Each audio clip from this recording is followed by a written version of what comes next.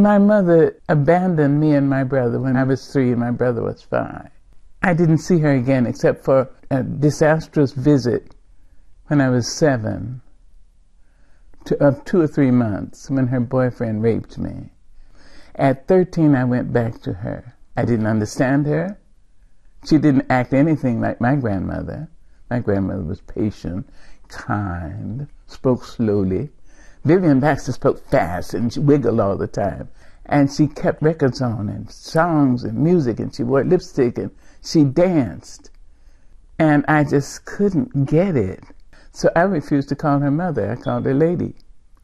And she accepted that. Many people couldn't overcome that initial abandonment. That would have been something impossible to overcome. What allowed you to overcome that and establish a relationship? She loved me. And she said I really wasn't ready to be a parent. Then I realized there are some people who are great parents of small people. My mother was just the opposite. And then I saw she was very kind to people who maybe needed someone to be kind. What are some of the universal elements that you have drawn from that relationship, the mother-daughter relationship? I learned that love heals. Not sentimentality, but love. And her love healed me. Your mother grew up in very different times. Yes. What would she make of an African-American being in the White House? She, I think, would have thought it should have been her. Dr. Maya Angelou. Martin Luther King told me that he expected there to be a black president in 40 years.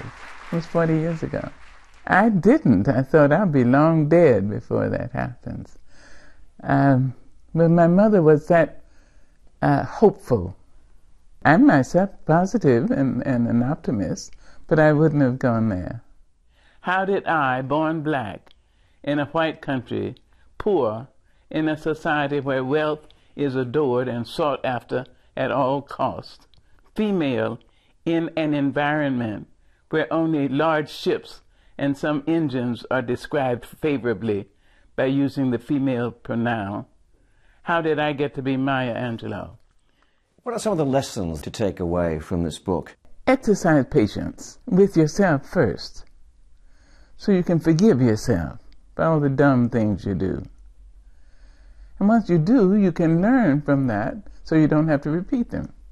And then exercise patience with your children, please.